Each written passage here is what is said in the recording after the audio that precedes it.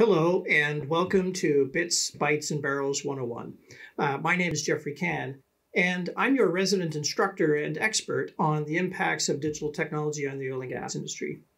This course is designed to help you, the oil and gas industry professional, the digital professional, the supplier, or the regulator, or the financier, prepare for the coming disruption to the oil and gas industry caused by digital innovations. The most important concern for upstream companies is tackling the performance of the most important asset, which is the subsurface reservoir. It's usually the biggest asset on the balance sheet. It requires an enormous amount of capital. The capital is generally at risk until the asset starts producing. And there is value at risk should the basin become abandoned or not produce to the target that the owners are expecting.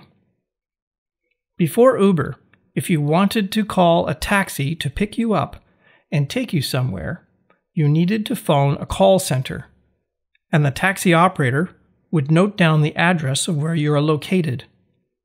They might ask where you're headed, and then they would say a taxi will arrive eventually.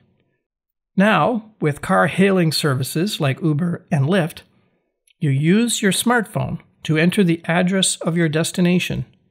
Your phone already knows where you are. GPS in the phone takes care of that.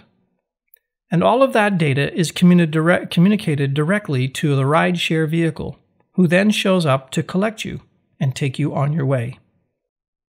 What if the delivery of wells in the tight oil sands basins and shale plays were run not so much like projects, but were run like manufacturing operations? Some of the companies exploring or experimenting with technologies that let them run like manufacturing have seen dramatic productivity gains by behaving less like a traditional oil company, where every well is unique, to behaving like Toyota, where every well is the same.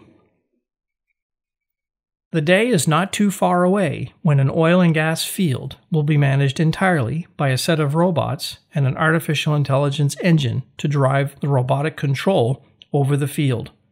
Today, that's largely a human endeavor.